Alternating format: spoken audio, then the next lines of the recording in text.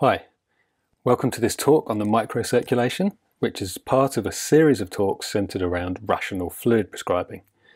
My name is Ashley Miller and I'm a consultant in anaesthesia and intensive care medicine. Before I start, I'd like to thank the Association of Anaesthetists for inviting me to follow up my previous education shot on the macrocirculation. Before we go into more detail, it's important to realise that there are different types of capillaries. There are specialised ones in the liver, kidneys and gut that have specific functions I'm not going to go into. The ones that interest us for this talk are the most abundant.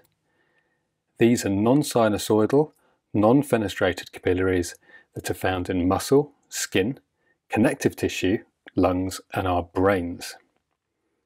And we're going to look at how the structure of these capillaries influences IV fluid prescribing and vasopressor use. In medical school, I learned about the Starling model to explain fluid flow across capillaries. And this was the general concept. Here we have a capillary containing red blood cells, plasma and albumin. Capillaries have an arterial and venous end and are lined with endothelial cells. And these cells have gaps in between them with interstitial tissue on the other side of the cells. In muscle, connective tissue in the lungs, these gaps are frequent and large. And in the brain, they're infrequent and small, which we know as the blood-brain barrier. And I was taught that there's a hydrostatic pressure gradient from the capillaries to the interstitium, down which fluid leaks at the arterial side of the circulation, and an opposing colloid osmotic pressure gradient that draws fluid back into the vessels at the venous end. Any excess fluid is returned to the circulation in the great veins by the lymphatics. But we now have a better understanding of this fluid flux and what is known as a revised or extended Starling principle. We now know that capillaries are lined by a spongy layer called the glycocalyx. This contains water in a gel phase.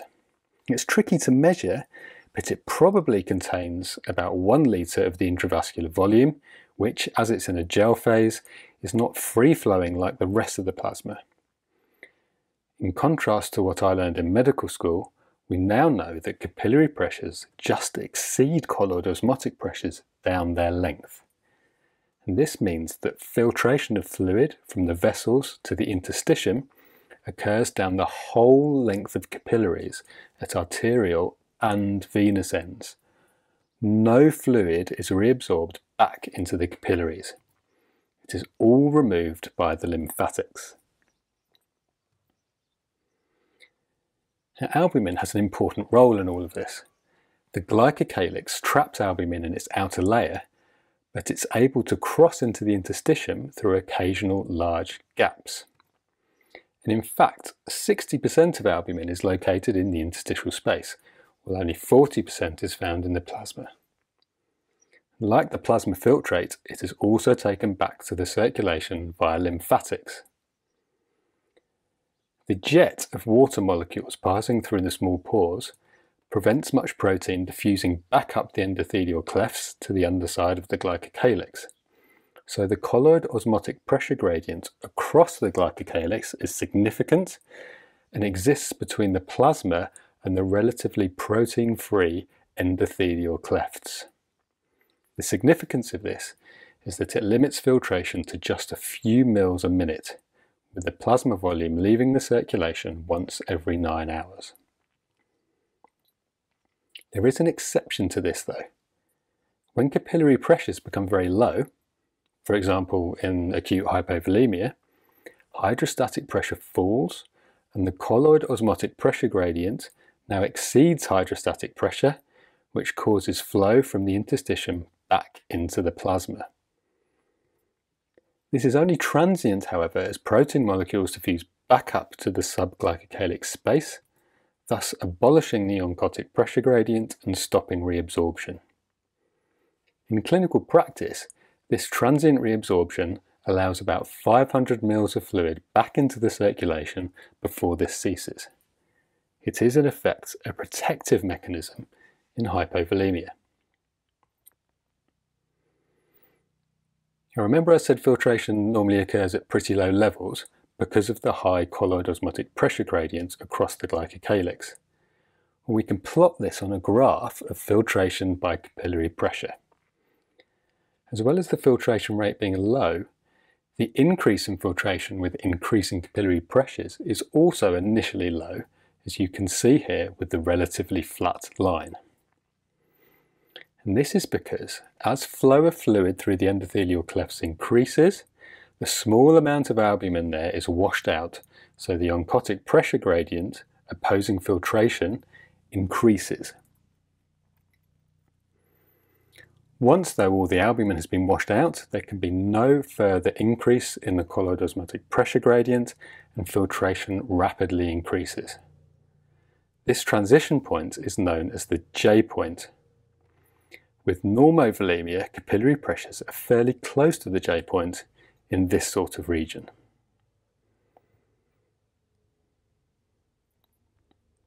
So how's all this relevant clinically?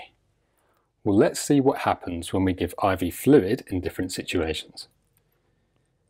In normovolemia, infusion of crystalloid will raise capillary pressures, and as normovolemia lies close to the J point, the result will be increased filtration of fluid from the vessels into the interstitium. Up to a point, this will be taken care of by increased lymphatic flow. In hypovolemia, compensatory vasoconstriction lowers capillary pressures and filtration out of vessels ceases, and this state is far to the left of the J point. As you resuscitate the patient, the infused fluid will be retained in the vessels until the capillary pressure of the J point is exceeded. So if the patient is hypovolemic, any fluid you give will be retained in the vessels until you reach euvolemia. So all that stuff about a third of any saline you give staying in the circulation and 2/3 leaving it is not really true. Or at least it depends on what your capillary pressures are to start with. So even 5% glucose will stay in the circulation when there is hypovolemia. I wouldn't necessarily recommend this, as you should be replacing like for like, but it is worth mentioning. After all, without IV fluid, we can replenish plasma volume simply by drinking water. What about if we infuse too much fluid and cause hypervolemia? Well, here the J point can be exceeded enough to overwhelm lymphatic return and edema results. Now we get onto something really important about which there are some big misconceptions. What about leaky capillaries, which always seem to be given such emphasis in sepsis? Well, fluid leak, remember, occurs all the time, albeit usually at a fairly low level. Inflammatory states such as sepsis increase the rate significantly by damaging the glycocalyx and increasing capillary pressures. This has been confirmed by studies showing that the albumin escape rate increases from around 5% an hour in health to 15% in septic shock. This means that the curve is effectively moved to the left, so that for a given capillary pressure, more filtration is occurring. The implications of this are misunderstood, however. The same study demonstrating increased albumin escape rates in sepsis identified many patients with similar amounts of capillary leak who were simply post-op from relatively minor surgery or who were sitting on cancer wards. All were well and none of them were edematous. We see this in septic patients when they first present to hospital. None of them are edematous either. They often are later, after 4 litres of IV fluid, but not before this is given. Lymphatic return is able to deal fairly easily with the levels of increased filtration you get in sepsis. It seems you have to be some way to the right of this graph with high capillary pressures or complete endothelial failure to become edematous. And this means that septic patients are not hypovolemic. It's only in states of massive capillary leak, like the very rare Clarkson's disease or anaphylaxis, that hypovolemia can result from leaky capillaries. And these patients crucially have two things in common on presentation. They have edema and high hematocrits. Septic patients and patients with pancreatitis don't. So, does this mean then that leaky capillaries aren't important? Certainly not. Bear in mind I said that sepsis moves the curve left. And while this is not enough to cause overwhelming fluid leak by itself, if you raise capillary pressures with IV fluid, especially if you give it quickly, this combined with increased leakiness overwhelms the system. And this is borne out by evidence that shows us that while 15% of a crystalloid bolus remains in the circulation after 3 hours in a healthy volunteer, only 5% remains in a septic patient after as little as 30 minutes. So if you give a septic or pancreatitic patient a litre of saline or Hartmann's, 950 ml of it will be in their interstitium in less than an hour. So what do we do then if our septic or pancreatitic patient is hypotensive? We know that they're not hypovolemic, and we know that any IV fluid we give them will just leak out. Thankfully, vasopressors, by their alpha agonist action, as well as increasing blood pressure, actually reduce capillary pressures and therefore filtration and edema.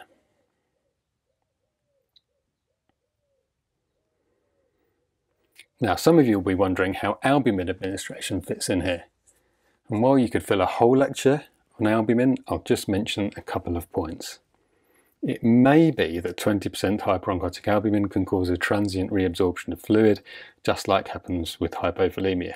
But remember that in health, 60% of albumin makes its way into the tissues, and that this increases with leaky capillaries. It's therefore likely to make edema worse rather than better. And we have loads of evidence that albumin provides no real benefit in critical illness. So until proved otherwise, I think the only thing albumin is good for is wasting your hospital's money because it's expensive. I'm going to finish off by talking a little bit about fluid compartments. The traditional thinking about where IV fluids are distributed is a bit simplistic. And it goes something like this. There's an extracellular volume made up of the plasma volume and the interstitial volume, and an intracellular volume regulated by the sodium-potassium pump. And we're traditionally taught that colloids are retained in the plasma volume, that salty fluid equilibrates throughout the ECF, and that water distributes throughout the total body water. In actual fact, it's a bit more complicated than this.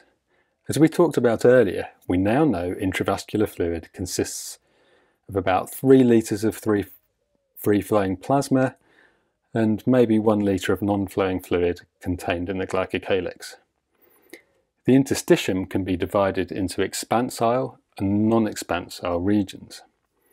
Interstitial compartments, such as those encased in bone, like brain and bone marrow, and those encased by capsules, such as the kidney, liver and spleen, cannot be expanded easily. And this means that salt solutions have a lower volume of distribution than is often taught, around 7 rather than 14 litres. And the interstitium also has an aqueous phase and a gel phase.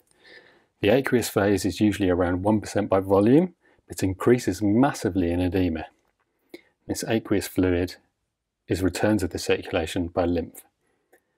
So, how is this relevant, and where does infused fluid actually go? The slightly annoying answer is that it depends, and it is all, of course, time dependent.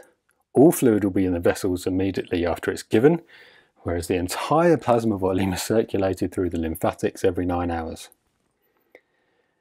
Colloids go to the free-flowing plasma volume and are excluded from the glycocalyx, which explains why data shows that the ratio of colloid to crystalloid to correct hypovolemia is about 1.3 to 1. It also means colloids dilute hematocrits more than crystalloids, and that they dehydrate the glycocalyx. So, colloids are very slightly better at restoring free-flowing plasma volume than crystalloids, but not by much, and of course they cause their own problems. Crystalloid, on the other hand, goes into the plasma and glycocalyx volume, and where it goes from there depends on capillary pressures. As we saw earlier, if there's hypovolemia and low capillary pressures, all crystalloid or colloid will stay intravascularly until normovolemia is achieved and the J point is reached. Once you've restored euvolemia and capillary pressures are normal, any extra crystalloid will flow into the interstitium, and about 85% of it will be interstitial after 3 hours. And remember that with high capillary pressures and leaky capillaries, studies show that 95% of infused crystalloid is interstitial in around 30 minutes. So when a patient's not hypovolemic, most of the fluid you give just expands the interstitium and causes edema. A small volume of fluid does of course stay in the vessels, and enough of this will dilate the compliant right heart, which increases in volume along with the great veins. Once its compliance is overwhelmed, venous pressures increase significantly, causing even more capillary leak and edema, as well as compromising organ perfusion, which is the subject of another talk in this series. Now, one curious thing is that fairly recently it's been identified that there is a non-osmotic sodium store in the interstitium, particularly in the skin. It probably has a role in fine-tuning the extracellular fluid volume, in that it can take up or release sodium as required. This means that a couple of litres of 5% glucose is less likely to lead to hyponatremia than might be imagined, as sodium from this store can be released. It also means that edema after a couple of litres of saline may be prevented by taking the sodium up into this store. It might also be a protective mechanism to the massive doses of salt that a Western diet provides to limit ECF expansion. We don't really know yet. And finally, we now know that the intracellular fluid volume is also not as straightforward as previously thought. There is evidence to suggest that ICF volume is auto-regulated over a range of body water osmolalities. It's been speculated that the cells can generate or clear osmolytes to regulate their fluid volume even in the face of hypo or hypertonic fluid infusion. The implications of this are that extracellular edema can occur with no increase in ICF volume. Also, hypotonic fluids may dilute the ECF more than expected, rather than swelling the intracellular fluid volume. This will also depend on non-osmotic sodium stores in the interstitium and the pre-existing volume of the intracellular fluid. So it's complicated, and further work needs to be done to investigate this and its clinical implications. So, in summary, filtration occurs down the whole length of capillaries. Any infused fluid stays in the vessels in hypovolemia, but causes edema when there is not hypovolemia. Sepsis and pancreatitis don't cause hypovolemia, and we should use vasopressors, not fluids, for these. Fluid distribution is more complicated than we thought, and just like the macrocirculation, the microcirculation works best at euvolemia.